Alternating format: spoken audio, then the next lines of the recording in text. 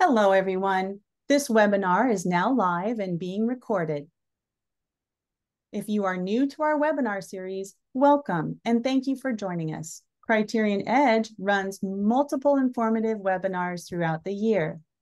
Today, we are presenting Ask the Expert, IVDR Early Experience and Feedback.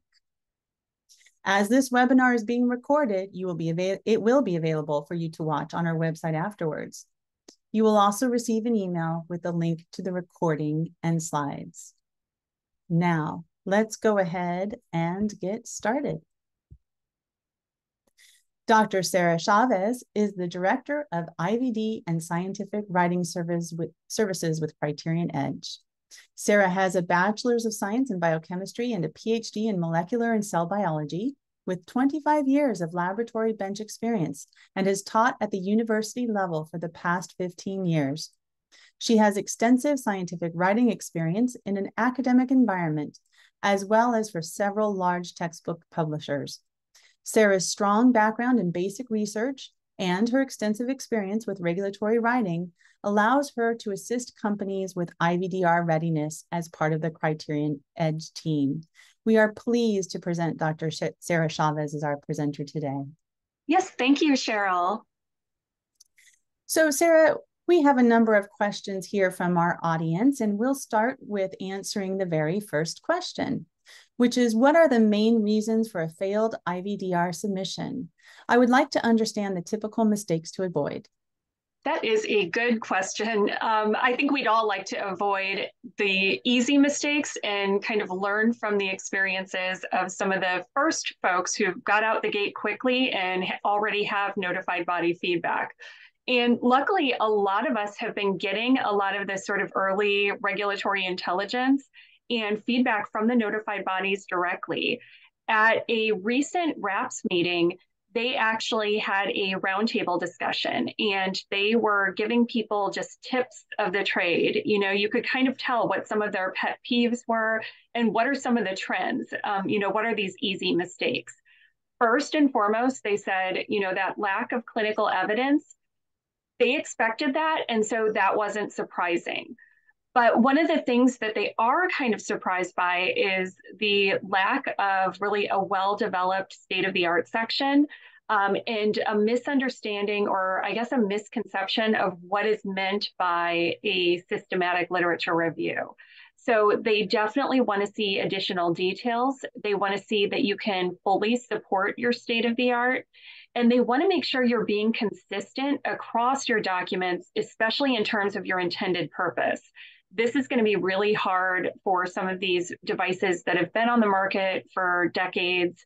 They have been used for potentially some off-label purposes, or maybe even the intended purpose has evolved and changed over the years. So going back through and being very clear and very targeted in what is your intended purpose and what is considered state-of-the-art for that same purpose, that's really what they're on the lookout for and what they're noticing first off. Thank you, Sarah. Let's go ahead to question number 2. Can you clarify the classifications under IVDR? Sure. So these are going to be a little bit different than what we see with the FDA classifications, just first off.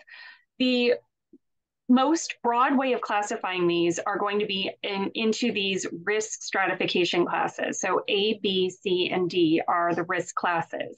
That's put out in Article 47 of the IVDR. And really, your classification is going to go back to that intended purpose. And that's really what I mean by being very targeted with your intended purpose.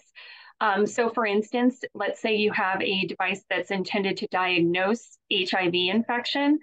That could put you in a class C or a class D.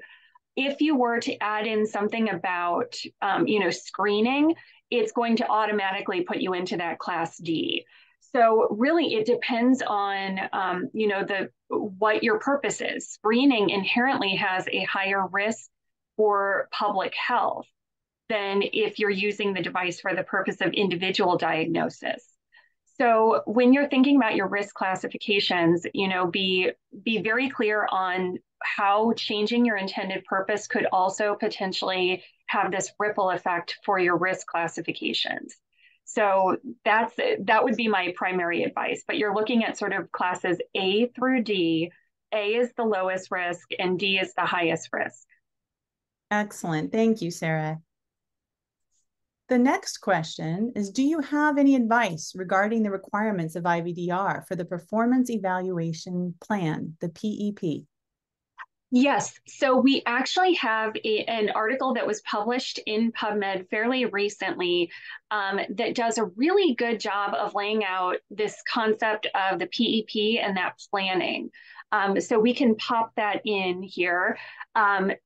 The PEP, if you think of this as almost like a scaffold or like an outline of how you're going to set about getting the information you need to fulfill the requirements. You want to describe to the notified body the process that you're going to use to do the performance evaluation report. So the PEP is really, you have to identify the approach that you're going to take and your methodology, and then clearly describe each step that you're going to take to generate your clinical evidence. So it's going to try to integrate, the evaluation itself. What methodology are you going to use? How are you going to define the state of the art and your benefit risk ratio? And then it will also go into things like your steps that you're going to take for post-market performance monitoring. So really, in order to write a well-crafted PEP, you have to start by defining your minimal clinical performance levels that a new test should reach.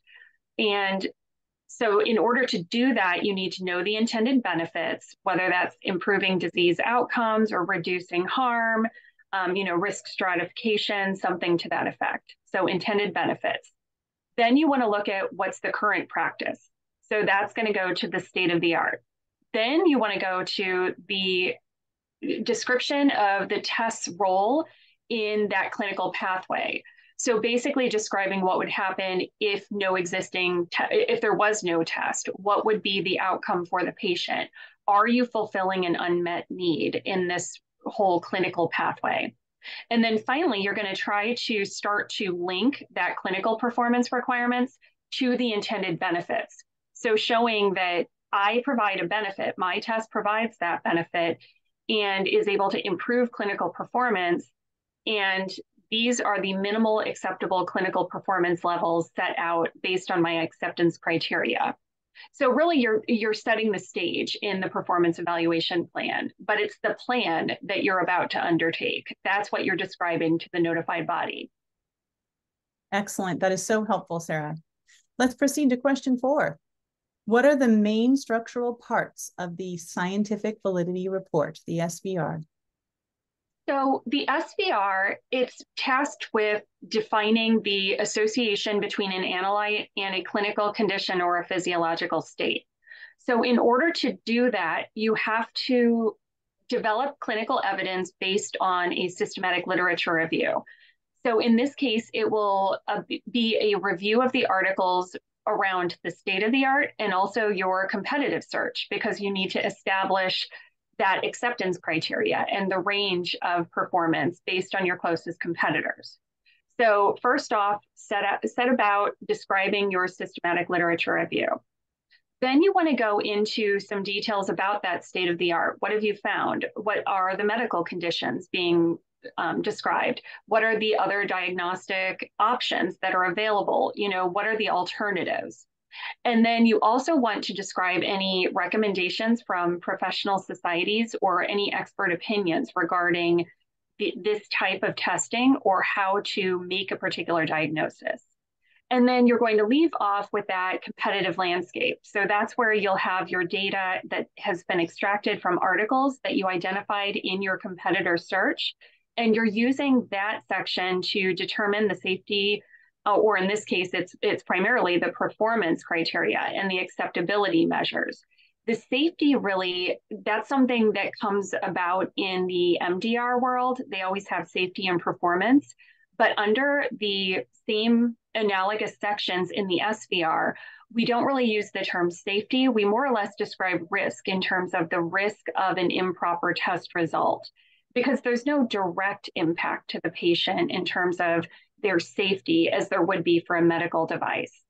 So really it's, the systematic review, the background section where you describe the state of the art, the guidelines, and then the competitive landscape.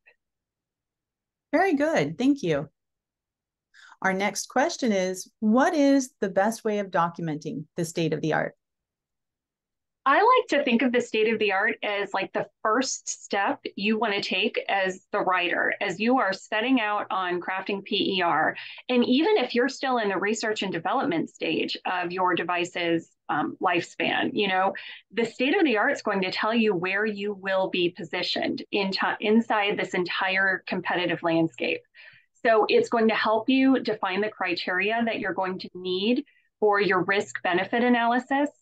And in terms of the SVR that we just described, it's going to also describe the analyte that you're testing and the test methodology to show that that analyte and that method of detecting that analyte are justifiable and that they're a scientifically valid approach for making a particular diagnosis. But then you also want to describe the analytical performance. How do you define your proper endpoints and your analytical performance measures that you're going to be capturing? So ultimately, the state of the art, you want to document where your IVD is positioned within that scientific landscape, justify the choice of endpoints and your performance criteria, and really set the stage and define and limit your clinical context and the PICO terms, where that's your patient population, indication, comparators, and outcomes. Excellent. Thank you. Question 6. How do I know what performance objectives are required for a cancer IVD? So there are some really good guidances again, and I've put one up here. This was actually even highlighted by one of the notified bodies at the recent RAPS meeting. This article that's been put out by MedTech Europe has a wonderful table that describes typical analytical performance measures and clinical performance measures. I would say the best approach to take to know what performance objectives you're going to want to capture is going to be that competitive landscape, that you're going to do early as part of that state of the art section. Look at how the other tests that you would consider to be your direct competitor, look at how they judge their performance. There are some typical, usual performance objectives that we see across the board, regardless of whether it's a cancer IVD or a general biomarker or whatever. Those are going to all be dictated by your intended purpose. So you're going to look for things like sensitivity and specificity, predictive value, area under the curve. You can also, if you're looking at classification, if that's your intended purpose, is to classify one type of drug, like a triple negative breast cancer or something like that. If classification is your goal, you may look at an agreement table. If you run your test, how often do the results from your test agree with other ways of making that diagnosis? Maybe it's a prognostic cancer IVD. You can use this test to determine whether or not a patient has a poor prognosis. In that case, look for hazard ratios or odds ratios or even Kaplan-Meier survival curves. And then if you're looking for monitoring, maybe it's something like PSA testing for prostate cancer. In that case, you may not find necessarily hazard ratios or odds ratios, but you'll definitely find sensitivity and specificity. Therapy stratification is another one. If you're going to put a patient on a particular drug based on the results of your assay, you may look at what are the outcomes. What's the response rate of patients who use your test to determine whether or not they're a candidate for that drug. Maybe it's that candidates who had your testing do far better than putting everyone on the drug. So that shows the clinical benefit of your test, that you can determine and predict whether or not a patient is more likely to respond to therapy. So there are some tricks to it. If you're starting completely new to this, I would say look at how your competitors typically collect the data, what types of performance objectives are they regularly reporting out, but then also take a look at these tables that are put out by MedTech Europe. They will be immensely helpful. Wonderful. Thank you, Sarah.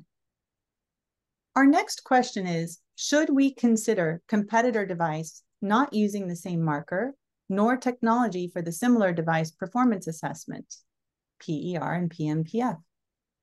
This can be tricky. And you absolutely can.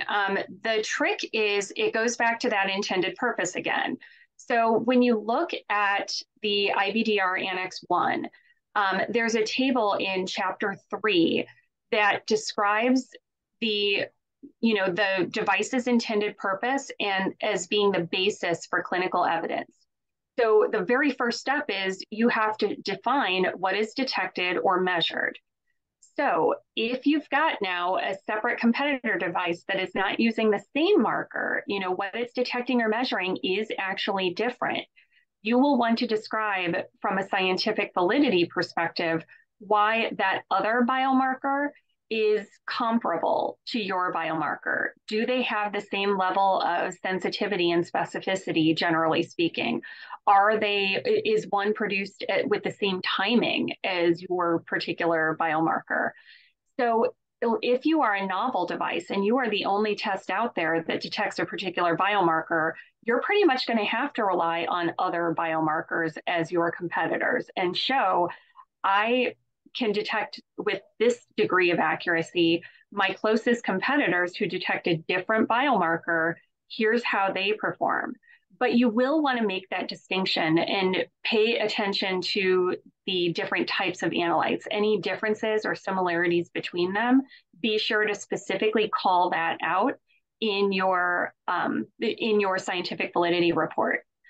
I would also caution trying to be really similar in terms of if the other biomarkers are qualitative and you too are qualitative assay, or if you're comparing quantitative versus quantitative or qualitative versus qualitative. That's going to be really helpful. And also keeping in mind the specimens required. It gets a lot harder if you're comparing tests that use blood versus urine or something to that effect, because clearly the sensitivity is going to be different depending on the tissue that you've selected. So those would be my points of caution for that. But you can absolutely use these as a comparator. Wonderful, thank you. We are now 50% of the way through our webinar today. We do have 7 more questions to go, so we'll move forward into the next question, question 8. What are the requirements for laboratory developed tests and in-house IVDs? Sure. Go ahead.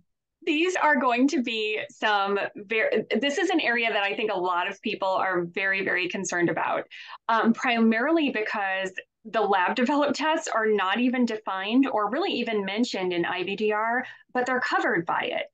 So it's a very tricky place to be in if you have one of these lab developed tests.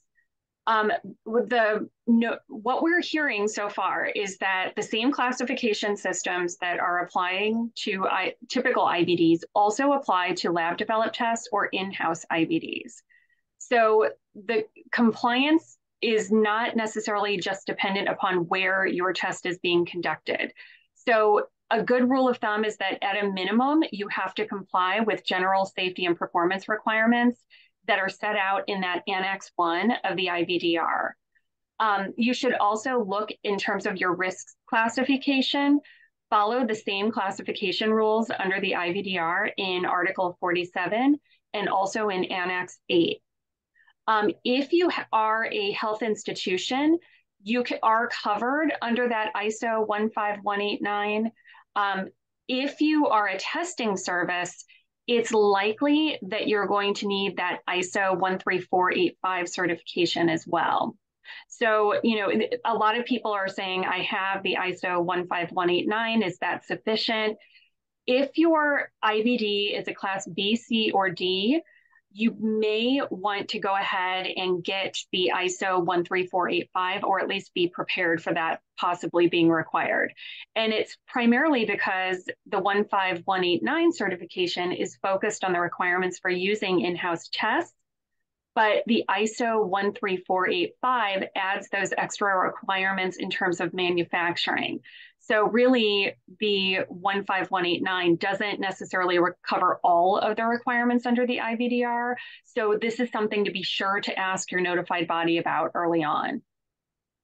Very good. Thank you. Question 9. Is there any guidance on well-established technology in IVDR like there is in MDR? So this is another one where we use this term all the time, but well-established technology, it's used in the MDR and it's not actually defined in the MDR. The best place and the best guidance we have for this really is MDCG. They published the guidance 2020-6, and that's really the best guidance to get some sort of clarity as to what a well-established technology is. And they define it as being a simple, common, or stable design with little to no evolution, or a generic device group that's well established in terms of its safety that hasn't been associated with safety issues in the past. It has to have a proven clinical performance, or it has to be a very generic device group that represents the standard of care and really has had little to no evolution in terms of its indications or intended use or the state of the art. So that kind of implies that it's been on the market for many years. We don't necessarily have any additional guidance from the IVDR world, but I would say the same general principles are going to apply. If you're going to try to state that you are a well-established technology, that doesn't negate the requirement for clinical evidence. You still want to go through the same steps to establish what is state of the art and show the history of it, show the evolution and the maturity of the technology, that the state of the art is stable, that it's well accepted in terms of the clinical guidelines. Is it well established and standardized, or is there still some debate over the standardization of these assays? Those are the things to be on the lookout for from the IVDR perspective. I would say you can be well established and you can be well accepted in terms of professional guidance, but pay attention to whether or not you are also standardized, or if there are common specifications that should be mentioned in terms of the accepted performance levels. We get lucky with some of the devices where there is a set level that has been put out in the common specification saying a device shall achieve a sensitivity of at least 99% or something. But for the most part, most of the well-established devices don't have that magical number that's been published and available to us. So you have to be prepared to still support the clinical evidence of your device and show that it's well established. Excellent. Thank you, Sarah. Our next question is, how would you suggest we can best synchronize IVDR and FDA submissions? This is a really good plan. I would say there are going to be a lot of points of potential overlap here. But there are some things that are going to diverge. Like first off, that classification, the IVD classifications for the IVDR and FDA are not the same. It's not a one-to-one correlation. So first off, see what classification you fall into and don't assume it's identical. Then in terms of your post-market surveillance plans, the US IVD regulations require that you have this reporting for any type of malfunction that could lead to a serious adverse event. In the EU, most of the IVD companies that are transitioning don't really have a plan in place yet, but the IVDR requires a much more well-defined and a stringent plan for PMS activities. So if anything, I would say your post-market surveillance is going to be a little bit more strict or a little bit more fleshed out on the IVDR side compared to the FDA. The clinical evidence really That requirement, it depends on the classification, but there's no reporting requirement laid out for the FDA. The FDA really just emphasizes the manufacturer's own verification and validation studies in order to support the performance. But under the IVDR, you have to show sufficient clinical evidence for your own device or an equivalent device if that can be justified. And that's the challenge. Where and how do you find that data, and how do you define sufficient? So I would say my main suggestion would be to align on what data you have and align on how to make sure that you are using the correct terminology, whether or not you're preparing a report for IVDR or FDA submissions. Terminology is different, the requirements are different. It's not just a simple copy paste, although there are large pieces of these documents that are going to be usable across both of them. Thank you. Very good. Question 11. If the study uses samples from US only, must manufacturers prove that the US population is similar to an EU population? This is a perfect example of that FDA to IVDR submission question. Let's say you have a clinical study that you ran for your FDA submission, and now you're going in under the IVDR. You can use your data, but you do have to show that the overall prevalence in the population is similar. So that can be something, if it's a general biomarker for something like heart disease, then you would absolutely want to show that, you know, the overall prevalence in the different populations that were studied is similar to the EU population.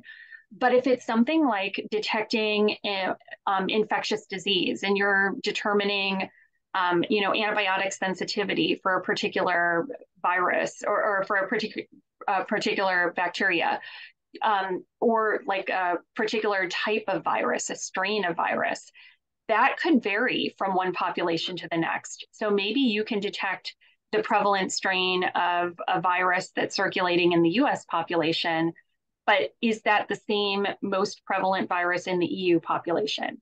That's all going to need to be documented within that scientific validity report for sure. Very good. Thank you. Next, what are the minimum requirements a clinical study should have in order for a product to be IVDR compliant? And is it possible to have IVD clinical study with leftover or archived samples in-house? So first off, you can use archived samples in specific instances. Those are going to be considered and fall under the terminology of being a normal performance study under the IVDR, unless they fall under particular categories. And this all appears within the IVDR in Article 58.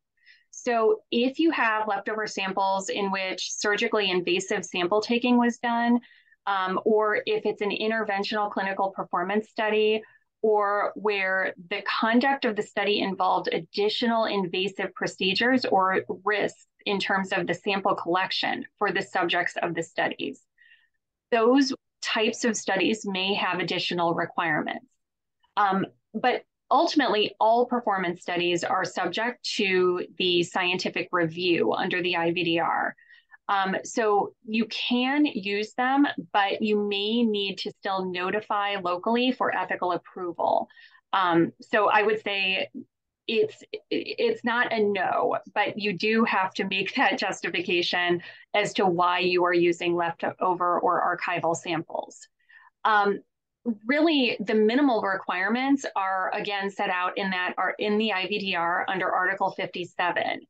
They state that a performance study should be designed and conducted in such a way to protect rights and safety and dignity and well-being of the subjects, and to assure that the data is being generated in a scientifically valid, reliable, and robust approach. So it is quite broad, you know, but you are expected to use best practice in terms of setting up your clinical performance study and be able to justify the number of patients you're including, the study sites that you've selected, the protections to the patients themselves, you need to be able to justify all of that in order to be considered IVDR compliant.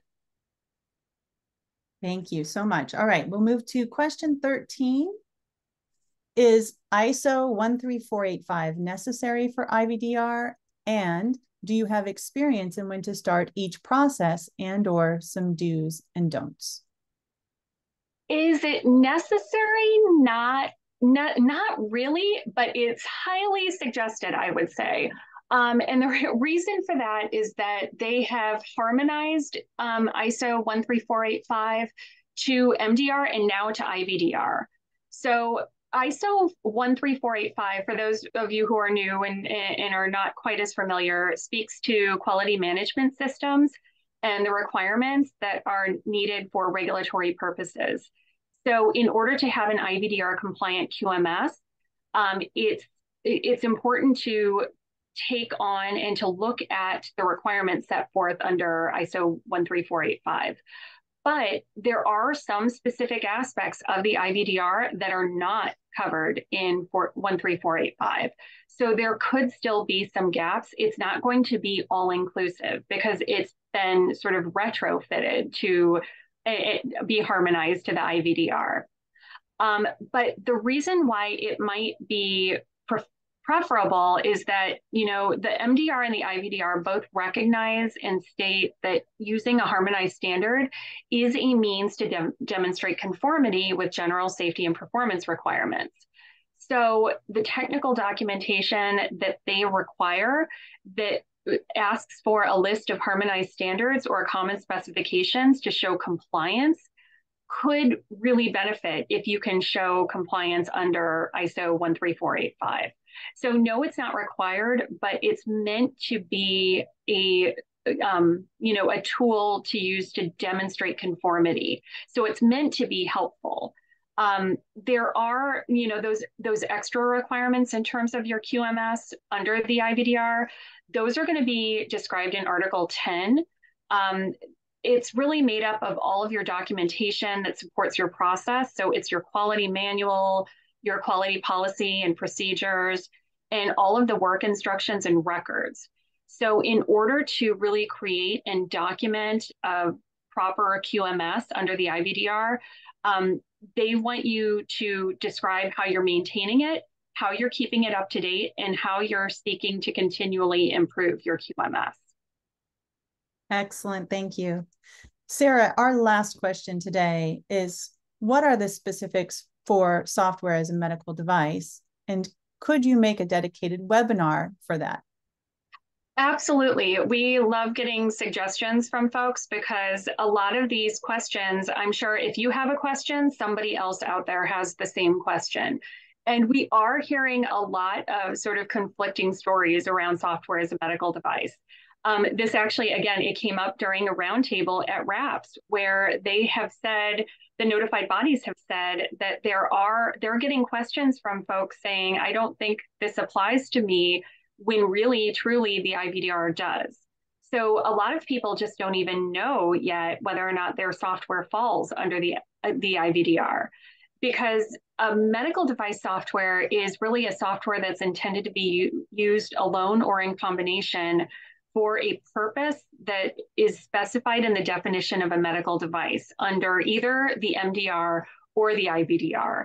So in theory, you could have a software that could be either a medical device or an IVDR or fall under the IVDR. So or let's say you have a software that drives a device or influences the use of a device. In that case, it's going to fall under the same risk classification as the device itself. If it's independent of any other device, it could be classified under its own right, and that's where that Annex 8 comes into play. But really the closest we have to guidance in terms of the software, there are some helpful tips in MDCG 2019-11, but this is clearly an evolving field. There are a lot of questions out there. So we will absolutely look into making this into a dedicated webinar. Excellent. Thank you so much, Sarah, for your presentation today. If you enjoyed our webinar today, you may want to sign up to be notified of additional upcoming webinars produced by Criterion Edge. You can do so by clicking on the link webinar notifications on the slide. Additionally, if you still have questions on the content we discussed today, or if you'd like to learn about our services, you can schedule a free appointment with our specialists. Our contact information is consult@criterionedge.com, located on the slide as well. You can also simply book a meeting at a convenient time for you with the link on this slide. Thank you everyone for attending and for all your questions. We hope this presentation gave you more insight into the in vitro diagnostic regulations as it relates to the submission of your documents to notified bodies for IVDR CE-mark. Have a great rest of your day, and we'll see you next time.